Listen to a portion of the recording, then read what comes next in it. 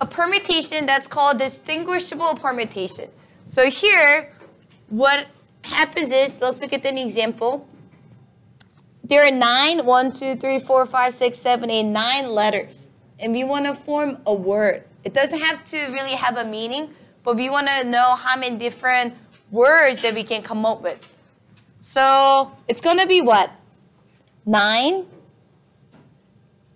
times 8 times 7, 6, 5, 4, 3, 2, 1, right? So for the first letter, you have 9 to choose from. Once you use 1, now you have 8 to choose from, 7 to choose from, and so on. So what do you get?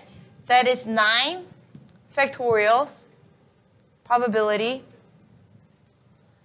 So that is 362,880. 362,880 words. Okay? So with 9 letters, you can come up with 362,880 words. Isn't that amazing? That's why the state, license plate has only 3 letters and 3 words, but it covers the whole population in Maryland who has cars. Didn't you ever wonder how we can all have different plates with only 6 numbers? Yeah. This is why it's making it possible. But here, look at this. Butterfly, it's still 9 words, but think about it. Would this T, the first T going to the second T, and second T going to the first T make a different word? No, it's still butterfly. Then, what happens? If the number letter is repeated to make the same result, you have to divide by the number of time it repeated factorial from whatever you got.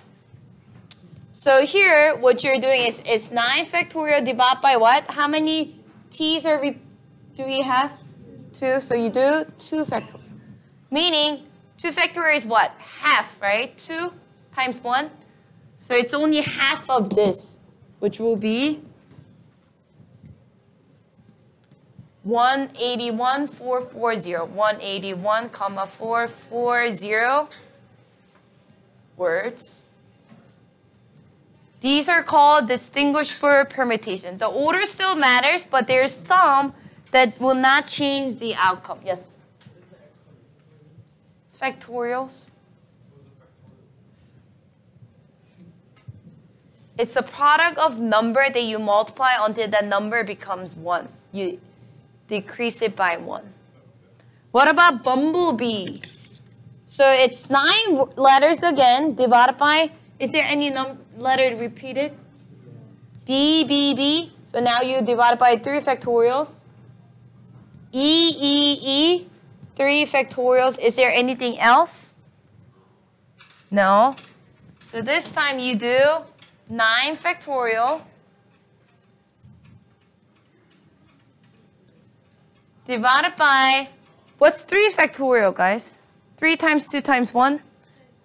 So this is 6, and this is also 6. So can I just divide it by 36? Or I'll do divide by 6 and 6. If you want to just divide it once, make sure you put the parentheses. So now it is 10,080.